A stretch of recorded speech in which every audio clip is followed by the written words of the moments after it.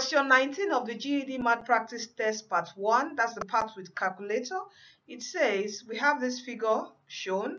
As shown in the figure, what is the area of the inner white figure in square meter? Okay, so what's the area of the inner white figure? So this is the inner white figure. We have a semicircle here, another one here, another one, and we have a square here. So we have to find this area of the inner white figure, right?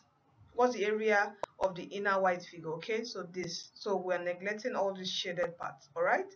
So let's look at this inner white figure. We can see here this is a semicircle, and this semicircle is the same as this, the same as this, and the same as this. Why? Because this is here we have a square.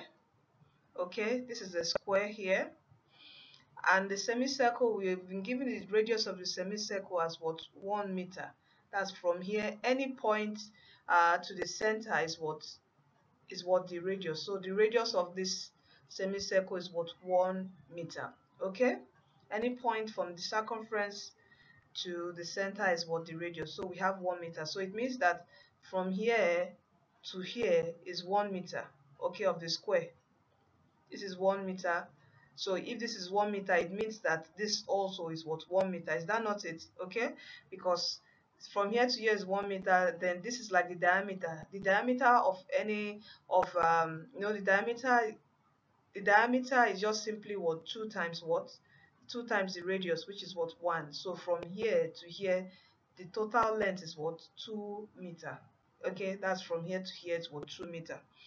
All right. So we know the length of one side of the square. So if this is 2 meter, it means this is 2 meter, this is 2 meter, and this is what? 2 meter. Okay, and from here also to here is what? 1 meter. Since this semicircle is what? They are all the same. All right. So we have to find the area of the inner white circle, and which will be the area of all these semicircles plus the area of the what? Square. And what's the area of the square? The area of the square is just simply what? L times what? L. Is that not it?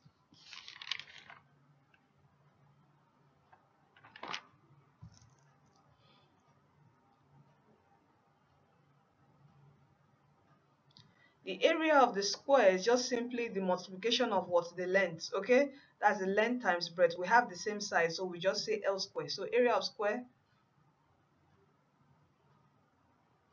equal to what? L square. Okay, and which will give us what? 2 square. And what is 2 square? That's what? 4. Okay, so we have 4 square meter. Okay, so let's just drop this. We're going to add it to the area of the semicircles. Okay, so here we have how many semicircles? We have 1, 2, 3, 4. And if you join 2 semicircles together, what are you going to have? We're going to have 1 circle. Is that not it?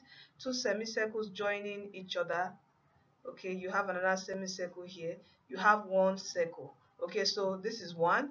So for the other one, we have another semicircle here joining another, we have another circle. So it means we have 2 circles. Okay, so and what's the area of a circle? The area of a circle is what? Pi r what? Square. So if we have 2 circles, that is what? Pi r square plus what? Pi r square. Is that not it? All right, so and what is our pi?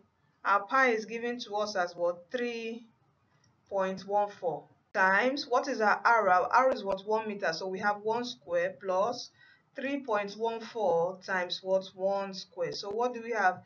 This is 1 square. 1 square is still what? 1. So we have 3.14 plus 3.14. So and what will this give us? 3.14 plus 3.14, we're going to have a 8, 2 point, then 3 plus 3 is what? Is 6. So we have 6.28 square meter. So the total area of the inner figure here is just 4 plus what? 6.82. And what is 4 plus 6.82? Okay, 4 plus 6.82 will give us what? That will give us a 0.28, then we have a 10. Okay, that will be 28 here, then 4 plus 6 is what? So we have a 10.28 what? Square meter.